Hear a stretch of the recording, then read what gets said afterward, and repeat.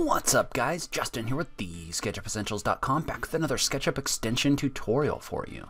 So I know a lot of you probably purchased the Mindsight bundle from Mindsight Studios. They're the group behind Placemaker and also Artisan and Profile Builder, and actually that may still be on sale today. I'll link to that in the notes below, but it was something like $70 off. I mean, it was like 60% off, so it was a pretty good deal. A lot of people picked that up, and basically what it contained is it contained 3 different extensions: Artisan, Profile Builder, and Bool tools. And in this video, I just wanted to make a video and give you kind of an idea of what the capabilities were of those, since a lot of you got that, give you an idea how you can use those, that sort of thing.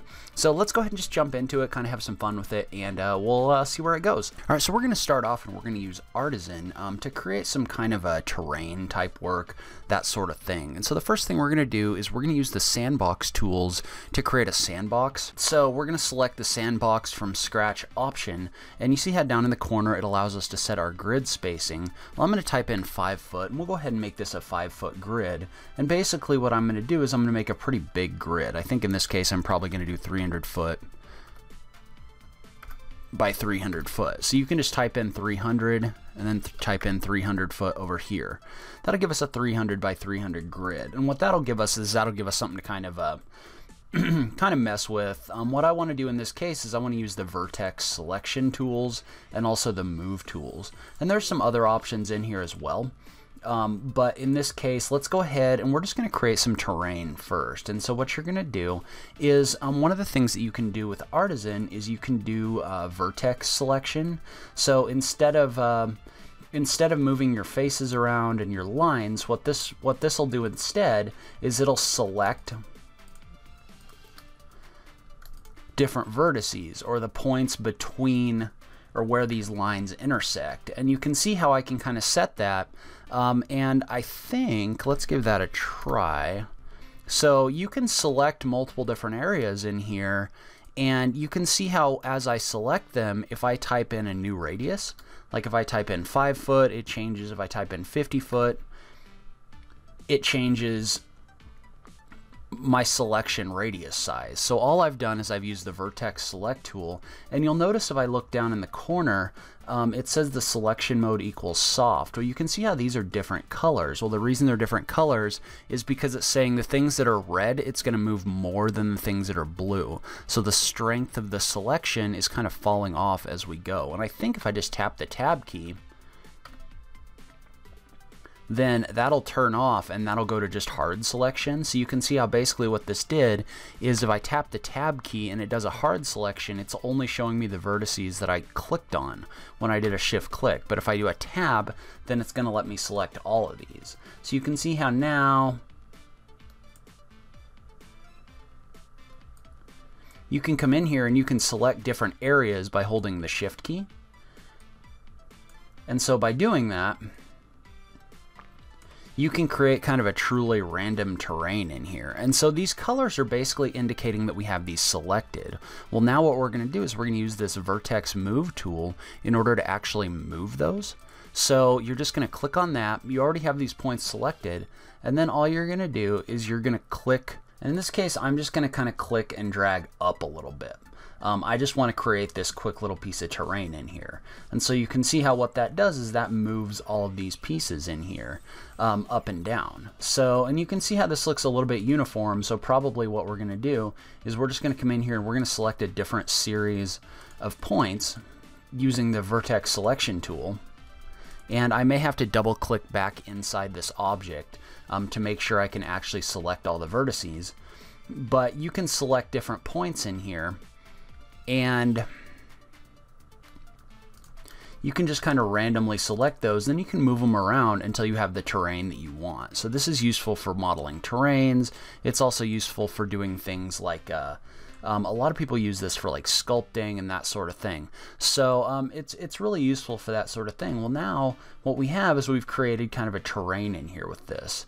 And so what I want to do with this is I'm actually going to use Profile Builder to build a building on this face. And so what I want to do first is I want to come in here and I want to select basically an area that I want to be flat. And then we're going to use the make planar option to flatten this out so we can make kind of a building pad in here. And so what we're going to do in this case is we're going to click and drag across a certain amount of points, and you can adjust your radius of selection by typing in a different value. So in this case, what I did is I selected this area and then I typed in 30 feet. Well, what I'm going to do with this selected is I'm going to click this option for make planar. And it's going to give me a couple different options in here. In this case, I'm just going to tell it to select the best plane, and I'm going to click OK. And actually, probably what we want is probably XY. Yeah, so we're going to select XY. So what I did is I selected my building pad area, and then I came in here to make planar, and I clicked the drop down and I clicked XY. And what that does is that'll take this and it'll flatten it out along the XY axis. So you can see how now I have this flat building pad area in here. And so now what I'm going to do, because I've kind of created the terrain that I want a little bit, you can go in here and adjust this if you want to, and we may fool around with that a little bit more in a minute. But now that we've used Artisan to do that, what I'm going to do is I'm going to use Profile Builder to build a building on this. And so in this case, this is a building that I've already generated and created an assembly for. And if you guys are interested in learning more about this, leave a comment below. I can talk about how I did it. But first of all, I'm going to measure this to make sure it's wide enough.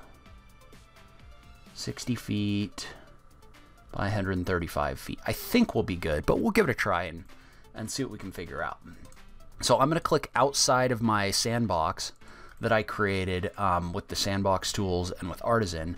And now what I've done is I've selected my building assembly. And basically what I did is I created an assembly that has a cover over top of it, and then it has some kind of curving trusses that it repeats. And so what I can do is I can take this assembly, and if I go into the Assembly Manager or Profile Builder, I can actually click this Build Assembly button, and then click once, and then move this across, and you can see how that'll actually generate my building for me.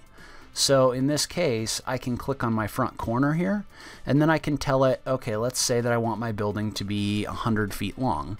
What I'll do is I'll lock my tool to the axis by tapping the right arrow key, and then I'll just type in 100 feet and hit the enter key. And so what that does is that creates this assembly, or that inserts this assembly that I created with Profile Builder. So you can see it's just a series of trusses, and you could set this up a different way if you wanted. You could set this up where the trusses kind of extrude along with this if they ran this way. In this case, what I did is I just created an assembly that basically extrudes my cover along the top, and then it repeats my component, which in this case is my truss, every 16 feet. And then it also puts one at the start and at the end. So like for example, if I wanted to, what I could do is I could select this assembly, and I could actually come in here and I could adjust my spacing. So let's say I wanted those to be at 12 foot. I could change that to 12 foot. And then click the apply attributes, and you can see how that actually adds in smart trusses based on that. So, and what I'm going to do is I'm actually going to move this back on my site a little bit because it actually didn't come in on the flat part of my site. So now I've kind of got my building in here, and you can see this didn't get flattened 100% on the back side here. Probably what you could do is you could come in here and let's go ahead and see if we can change that. So if we select this over here, select Make Planar, pick XY,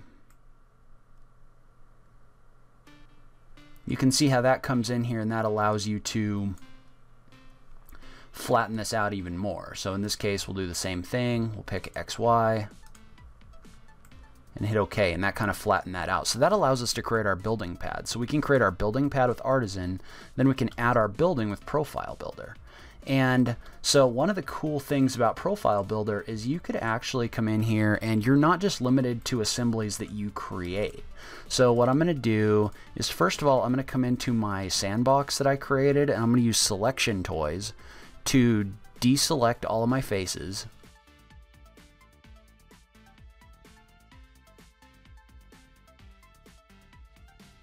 All right, there we go. So what I'm going to do is I'm going to come in here, I'm going to select all the stuff on here. I'm going to use the extension selection toys to select only the edges in here, and then I'm going to set them to softened and smooth. And so now if I click off of this, apparently nothing is going to happen. There we go. So I'm going to come in here and I'm going to set all of these to softened and smooth. So now I have kind of a softened face. Well, what I'm going to do is I'm going to use the extension Tools on Surface from Fredo 6, and I'm actually going to draw a path all the way around my building. And so you can see what Tools on Surface does is that'll actually allow you to draw lines along a path. So in this case, what I'm going to do, or that'll allow you to draw a path along a surface that isn't flat. So you can see how as I move my mouse along this surface, what it's doing is it's actually drawing the line along that surface. And so by doing that, I can generate a path. And so you can see how I was able to generate that path. Well, one of the cool things about Profile Builder is you can actually download assemblies from the 3D warehouse. So if you go into the 3D warehouse, you do a Get Models, and then you type in Profile Builder, you can actually download models that other people have created. And so sometimes they'll work better than other times, depending on how they're set up. But what you can do is, let's say, for example, let's just pick something simple like this this picket fence assembly. Well, what you can do is you can download that into your model. So I'm going to say yes. I'm going to bring that into my model over here. And then you can actually select it using the assembler. So you can click on this Get Assembly Attributes and you can click on this fence. Well, now you can use that assembly in your model. So I can select this path, maybe. There we go.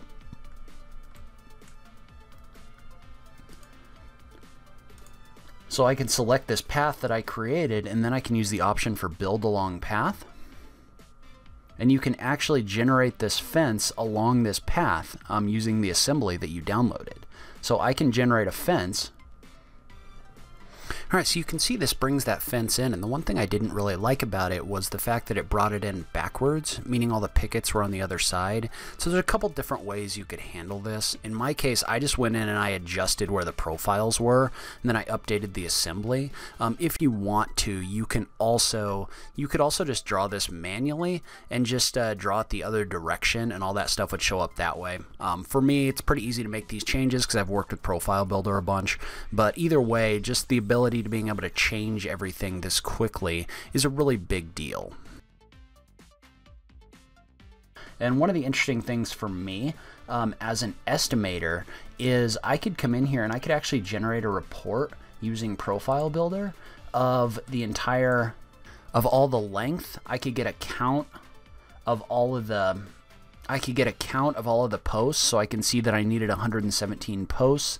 I could get an overall length of your horizontally running wood and also a count of all of the pickets in here. So you can see how in this case there's 1,500 of those pickets in here that are 1x4s.